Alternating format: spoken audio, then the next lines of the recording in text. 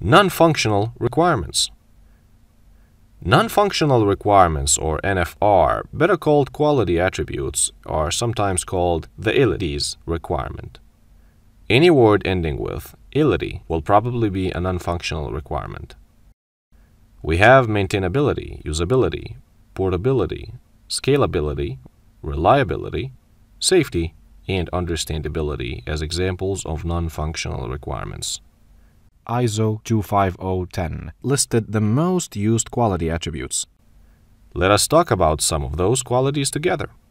While learning more about them, I want you to imagine each quality attribute.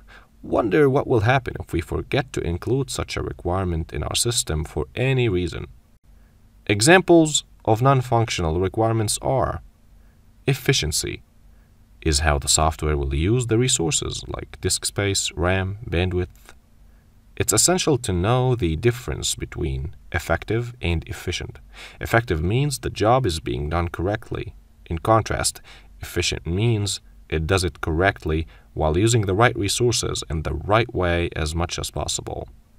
For example, suppose I need to travel from France to England. In that case, any travel medium I use will be effective as long as it will get me to my destination. However, taking a plane to go faster is efficient, unlike taking a car or a bike. Efficiency is picking the right tools to get the job done with the lowest costs, effort, and the shortest time. A short story regarding efficiency in a project I was working on. Everything was perfect, and the testing went well. After we deployed the software to the customer, she apologized the next day, saying she had to uninstall it. We asked why. She told us the software takes 100% of the processor's time, making the processor unable to run any other software except ours. Therefore, the software was effective and passed the functional requirements, but not efficient and did not pass the non-functional requirements. Flexibility is how easy or hard it is to add a new feature to the software.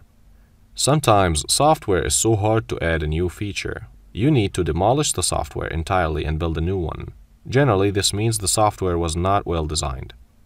A perfect example of flexible software is Firefox. Firefox was the first browser known for the plugins feature. For instance, while using your browser, you can add a Play Movies plugin, allowing Firefox to play movies whenever you need it. It can be used for displaying PDFs or editing Microsoft documents, for example.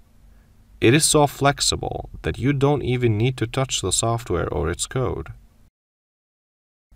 Integrity, or data integrity, defines data quality, which guarantees the data is complete and has a whole structure. Data integrity deals with the validity of data and making sure the data is correct and not corrupt. Backing up, design, a suitable user interface, and error detection or correction are some means to preserve integrity. Interoperability is exchanging data or services with other software systems. Here we're making sure our system can operate with more than one other system. For example, if my software can connect to the employer's HR system written using the SQL database, that means that the software is communicating with SQL, which is expected functionality. But if the HR system is replaced with a new one that uses Oracle, and still my software can connect to the HR system seamlessly, so the software was developed to operate with either SQL or Oracle without the need to change anything internally. That is interoperability. Usability, as we all know, is when the system is easy to use, user-friendly, the interface is appealing, documentation is understandable. If users browse different pages in our software, they should expect the same look and feel on every page. The user shouldn't have to learn anything new to use each page. Maintainability is how easy and fast it is to fix a particular bug or add a new feature. We don't need to bring the whole software down and rewrite some components to fix the bug. It should be easy. Maintainability is also defined as the probability that a successful repair operation will occur within a given time. In other words, the ease and speed with which the system can be restored to operating status after the failure occurs. For example, suppose that a particular component has a 90% maintenance capability for an hour. This means that there's a 90% chance that the component will be repaired within an hour. Probability is the effort required to move or migrate software from one platform to another. Does the software work on Windows alone or mobile too? What about Mac, Unix?